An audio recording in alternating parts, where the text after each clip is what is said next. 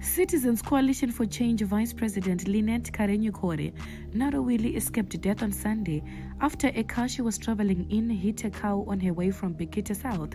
A.c.c.i.d.e.n.t revealed the development in a Twitter post on Sunday evening. She wrote, "Life is precious. Yesterday, I said I was fine.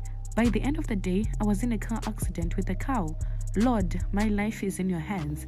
The CCC Mashungu Youth Assembly said the vehicle A.c.c.i.d.e.n.t was traveling in hit a beast to avoid a head-on collision.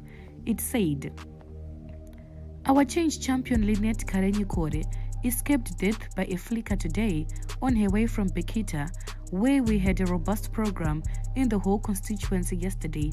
The vehicle had to hit the beast to avoid a head-on. She is, however, safe. Glory be unto God."